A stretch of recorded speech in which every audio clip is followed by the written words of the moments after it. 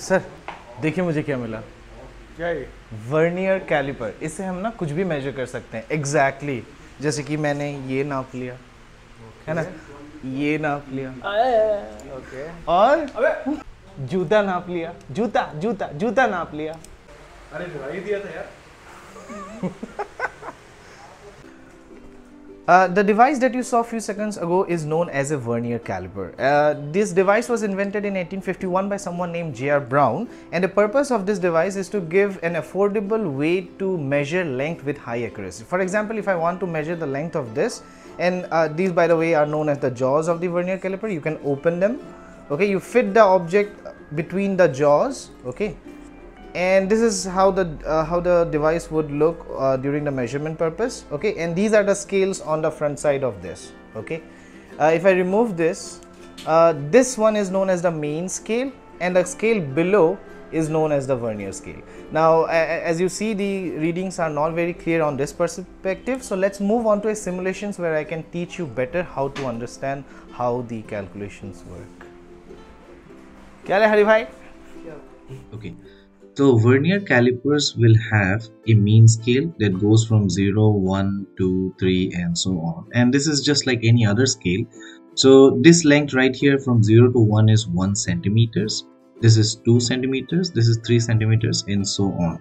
You will see the main scale have 10 divisions between any two readings. So between 0 and 1 there are a total of 10 divisions, meaning that these smaller divisions in the main scale will give me 1 mm each. So 1 mm, 2 mm, 3 mm, 4 mm, and hence you get 0.5, which is essentially 5 mm in length. Now how do I use this? This vernier caliper goes like this. You can, whatever you're trying to measure at the bottom, this is where you keep a spherical ball, a cylinder, or any other kind of stuff that you want to measure, and you move this scale around. Now you will notice that there's a 0 at the bottom, and this by the way is known as the vernier scale. The bottom one is the vernier scale. The 0 of this vernier scale actually acts like a pointer, okay. So for example, if you're measuring something and your reading comes somewhere around here, now you'll see that this pointer or the 0 of the vernier scale is exactly coinciding with 1, meaning that the length right here is actually 1 centimeter. Similarly, if I plug in, if I get like this, so this length right here is now 2 centimeters. Now this is what a normal scale does. So why is this a fancy equipment? Well, it also helps me understand, like for example, if you get something like this, you know, okay, this is not 20 millimeters, neither it is 21, it's somewhere in between, it's like 20 point something. This is where the vernier caliper is very useful, because in between these readings also, like between 2 mm and 20 mm and 21 mm, it's going to exactly tell me what this value is, okay. But for that we need to know some basics, okay. So let's first start with taking a picture of this part. So you can see in the initially the 0 of the main scale and the 0 of the vernier scale is coinciding, okay. So I'm going to take a screenshot right here, okay, and I'm gonna save it for later for the calculations, okay. So but the thing is, just notice this, ki 0 and 0 are colliding. When the 0 of a vernier scale and the main scale coincide, we say ki there is no error in the equipment. If for example, let's say ki it's shifted towards the right, so let me move the simulation rightwards. Give me 1 second. Okay, so sometimes what happens is, for example, you will notice that this device now has some 0 error. So when I go to the when I close the vernier calipers, here it should have shown me 0 reading, because this is essentially 0 reading, okay. But you see the zeros are not colliding, it already has some reading, okay. So we call this kind of 0 error positive 0 error. That means at 0 itself it's showing some reading, that means it has positive 0 error, and at the end you need to subtract this error. On the other hand, there could also be a situation when your 0 is actually to the left of the main scale. The 0 of vernier scale is to the left of the main scale. In that case, what we have is something called the negative 0 error. And there are ways to get rid of these errors, and I'll tell you the calculations in a bit. So let's quickly take some screenshots and move on to a different screen where I can explain the mechanics and the logic behind this, okay. Let's go. Okay, so let's start our story from this. This is the standard configuration of a errorless vernier caliper. You'll see here that the 0 of the vernier scale right here is coinciding with the 0 of the main scale. You'll also notice one thing, there are 10 divisions in the vernier scale. So there are 10 divisions in vernier scale. Let me write it down. Okay. Similarly, there are also 10 divisions in the main scale. There are 10 divisions in the main scale. Okay, but one thing you need to notice is that 10 divisions of the vernier scale is actually coinciding with the 9 divisions of main scale. So that means whatever this length is, it's gonna be common for both, but the number of divisions are different. So I would write like something like this: 10 divisions in the vernier scale. There's a way to write this: 10 VSD, and this stands for vernier scale divisions, is equal to 9 MSD. That means there are 9 main scale divisions which coincide with 10 vernier scale divisions. Now it's easy to calculate this one. Why? Because we know that one division right here, because it's a standard scale, this length is 1 millimeters. So if I have 9 divisions in this total length right here becomes 9 millimeters. Okay, so what I'm going to do is write something like this. So 10 vernier scale divisions is actually 9 into 1 mm. The reason for that is one main scale division is 1 mm. So from a simple calculation, 1 VSD, and this is unitary method, I just divide by 10 on both sides, give me 9 by 10 mm, which is essentially 0.9 mm. Okay, so the fun thing about a vernier scale, let me erase all of this, is the simple fact that this one division, instead of being 1 mm, is just 0.9 mm. Okay, it's just 0.9 mm. Now how does it help us? Let's move forward and figure it out. So let's say you put something right here and you got a reading something like this. So for example, you have a pencil of a kind you plug between the vernier calipers, and it fit in such a way that the 0 of the vernier scale is somewhere between 10 mm, and this is the main scale, so this is obviously 1 centimeter or 10 mm, and this is 11 mm. But you know that this 0 is neither coinciding with 10 mm or 11 mm. So your answer will lie somewhere between 10 mm and 11 mm. So your answer would be something like 11.5, 11.6 or something like that. And how do I find that? There is a very awesome process to find that. Okay, so what I'm going to do is I'm going to look for a situation, okay, where the main scale and the vernier scale divisions are coinciding. So if I start counting from here, so I know that 0 obviously is not coinciding with anything, 1 is not coinciding, 2 is not coinciding, 3 is coinciding. That's awesome. Okay, so if I find out this distance and the distance from here till here, I'll find something that is very useful to me. So let me find out a different color to figure the distance out. Now this is the distance that I was initially looking for, right? So if I erase all of this, again you'll be able to understand. See, I already know the length of this, whatever we are measuring right here is 10 mm up to here. I need to figure out how much distance is this small distance. To figure that out, what I'm going to use is I'm going to find out what is the distance from here till here and here till here.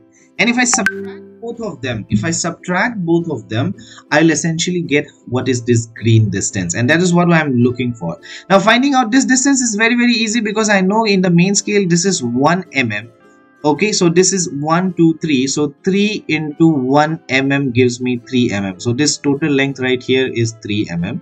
Okay, whereas I also have the same 3 divisions, 1 2 3 divisions in the vernier scale. But remember, in vernier scale it's 0.9 mm, so 3 into 0.9 mm gives me 2.7 mm essentially. Okay, so this small green distance that I needed to add right there is actually 3 mm minus 2.7 mm, giving me 0.3 mm. Now this helps me to find out the actual length of this, which is going to be 10 mm plus 0.3 mm, giving me 10.3 mm. Okay. Now your question would be, ki, every time I look at the vernier caliper, do I need to do all these calculations? The answer is no. We have made simpler formulas to work this out.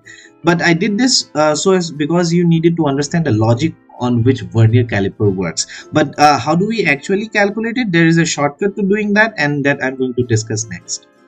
Okay. So for using this shortcut, you have to find something called the least count.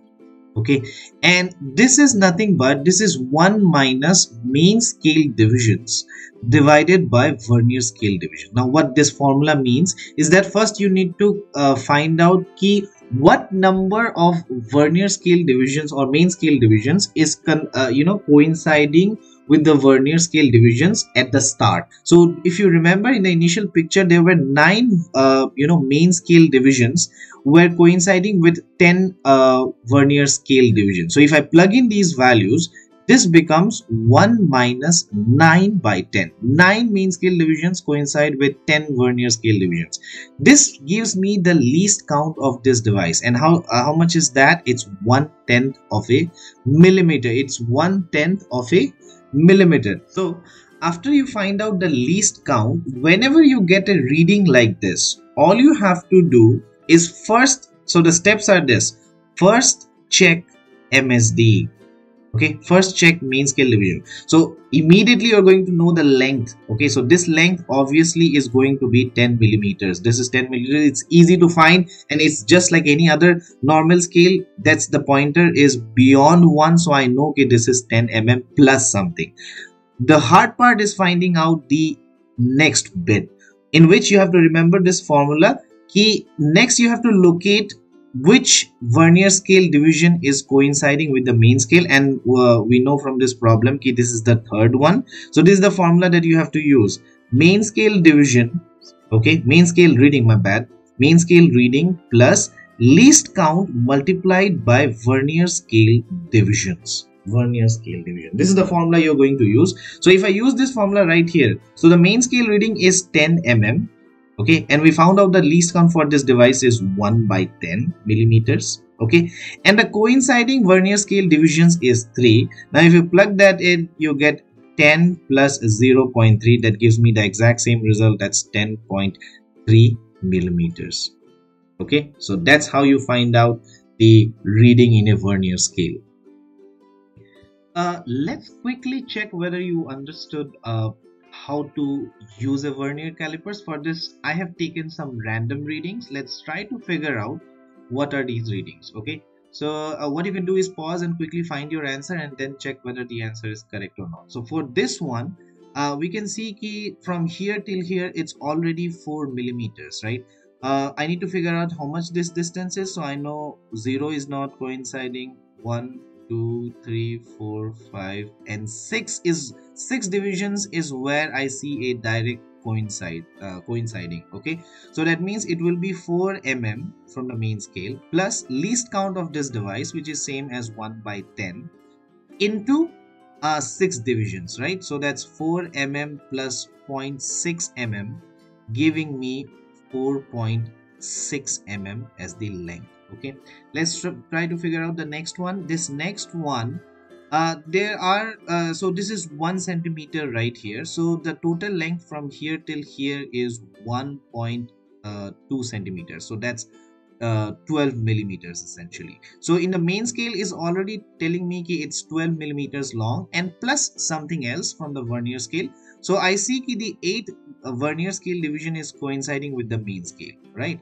So that means 12 mm plus 1/10 of 8 divisions, so that's 12 millimeters plus 0.8 giving me 12.8 mm as the answer. Okay, so in this last question this length from here till here is let's say this is 15, 16, 17, 18 and 19. So you will notice in the main scale there are 19 divisions, so that's 19 millimeter right there. So I have to add 19 millimeter to 1/10, that's the least count, and you will notice ki the first division of the vernier scale itself coincides with the main scale, so that's just 1 right there. So the answer would be 19.1 1 millimeters. Okay, so if you got all your answers correctly, congratulations, you know how to use a vernier caliper. Let's quickly talk about zero error. As I have told you before, positive zero error is when the zero of the vernier scale is actually to the right of the zero of the main scale. Okay, now this would mean that even before I started measuring the length of something, the scale is showing me some reading. Okay, and I'm going to use the same exact process to find out MSR, the main scale reading, plus the least count into the vernier scale reading. Okay, so the main scale reading right here is 0, so 0 plus the least count for this device is 1 by 10, and the vernier scale divisions right here is, if you check this, you'll see the sixth vernier scale division is coinciding with the main scale. So I will write 6 here. So that means in the beginning itself, we have a reading of 0.6 mm. Okay, so the scale which was supposed to start from 0 mm, it actually starts from 0.6 mm. And what do I have to do at the end? Like, for example, if you measure something and you get your answer as, let's say, 2.6 mm, using this faulty equipment, you started measuring something and you get the length of that object in this faulty equipment is 2.6 mm. Remember ki you started out with a scale that was already giving you 0.6 without anything, right? So 2.6 is a faulty reading, so you have to subtract 0.6 extra reading which was there in the beginning itself, giving me 2 mm as the answer. So negative zero error is actually the opposite of positive zero error, as in the vernier scale 0 will be to the left of the main scale 0. Okay, now the formula for finding out the reading for the vernier scale is main scale reading plus least count into vernier scale reading. Okay, but one thing you might have noticed from before is that this main scale reading is always to the left of the vernier scale, right? But so we have to imagine something right here. So let's say this is 1 mm to the right. Okay, so obviously from logic this would be minus 1 mm from the to the left. Okay, minus 1 mm to the left. Now the reason I'm doing this MSR, the main scale reading, is not to the right of the vernier scale, it's always to the left of the vernier scale. So I'm going to imagine minus 1 right there and I'm going to write it here. So minus 1 is the reading in the main scale plus least count, which is 1 by 10. And you will notice the vernier scale reading is 4 right here. So the fourth division is actually coinciding with the main scale. That gives me 4 divisions right there. So that's minus 1 plus 0.4. Okay, so that gives me the reading of minus 0.6 millimeters. So this is a faulty equipment, okay, which instead of starting at 0 mm, it is starting at minus 0.6 mm. So anything that you are measuring using this faulty device will always be under measured. Okay, it will always be under measured. So for example, if you're using this faulty device, if the reading for a particular body comes out to be 3 mm, you have under measured it. Okay, because instead of starting at 0, your scale started at minus 0.6, so you are under measuring this. To compensate for this, you have to add this zero error at the end. So if you have a negative zero error, add it at the end and this becomes 3.6 mm. So your true value or your correct reading would actually be 3.6 mm. Okay, so to summarize, if you have a positive zero error, so let me write this down. So if you have a positive zero error and you know how to find that out, okay, you have to subtract at the end. So you have to subtract at the end. And when I say at the end, I mean if you're trying to find out the actual or the true measurement, you have to subtract the positive 0 after you find out the reading.